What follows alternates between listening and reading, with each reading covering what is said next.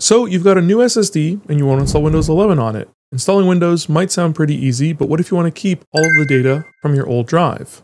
The good news is, there's a way that you can do this and not lose a thing. In this video, I'll walk you through a safe way to install Windows 11 on your new SSD, keep all of your old data, and get back to your desktop like nothing ever changed. So let's get started. Here we can see that our PC is currently on Windows 10 Pro, the 22H2 version. You probably know that Windows 11 has certain hardware requirements for your PC. To check if your computer meets them, you can download Microsoft's PC Health Check, and this will tell you the result. Even if your PC doesn't meet the requirements, there's no need to worry. Later in this video, we'll go over a method that can bypass those restrictions and successfully install Windows 11. So you're going to want to make sure that you have your new NVMe SSD, and you're going to want to make sure that you check the capacity. This is a 1 terabyte drive, and you want to make sure that your used space on your current disk is less than the maximum capacity of your new drive. So here our used space is 40 gigabytes, so we have plenty of space to use.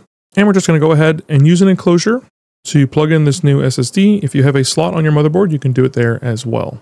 Now that we have everything ready, the next step is to install Windows 11 and transfer over all of the data. Normally, you'd have to set up Windows 11 on the new SSD first, and then go ahead and transfer all of the data over, which can be relatively time consuming. But there's actually a tool that can complete both tasks with just one click, and it's called EaseUS Disk Copy. It recently updated a new feature that not only clones all of your data to the new SSD, but also automatically upgrades to Windows 11 during the process. Also, you don't even need to worry about hardware requirements, as I mentioned earlier, because this tool will bypass those restrictions. So what we're going to do here is we're just going to go ahead and click on Migrate to Windows 11. We're going to press Next. We're going to select our target disk. And it is going to be this 1 terabyte model. Select. And we want to choose our target OS. So it's going to give us a bunch of options here. So you can choose the edition. I'm going to do Windows 11 Pro, English, 64-bit. We can also manually locate an ISO as well.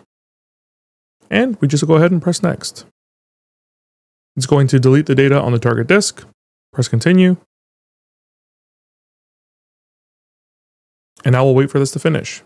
The amount of time that it's going to take is going to be entirely dependent on the speed of your disks and the amount of data that you're transferring over. All right, so now that it's done, it'll give you a summary of what it's done. So it's done all of the data and settings that were originally on there, and it's migrated over 5 applications. I didn't have much on here. We can go ahead and view the logs if you want to, or we're going to press Done. Now we're going to go ahead and swap the NVMe drive into the computer and remove the hard drive. All right, so we're just going to go ahead and unplug the old drive, and I can remove that entirely. And then we're just going to install the new drive in here, and we can get it booted up. So here we are in our Windows 11 installation. We can go ahead into our About PC, and we can make sure that we're running our Windows 11. We're on 25H2, which is the most recent version, which is fantastic. We can go into our File Explorer. We can double check that all of our stuff had copied over. So we had some pictures, and our documents are here as well as our videos. So everything looks good, and the process is complete. If you have any questions, leave a comment, and we'll do our best to answer.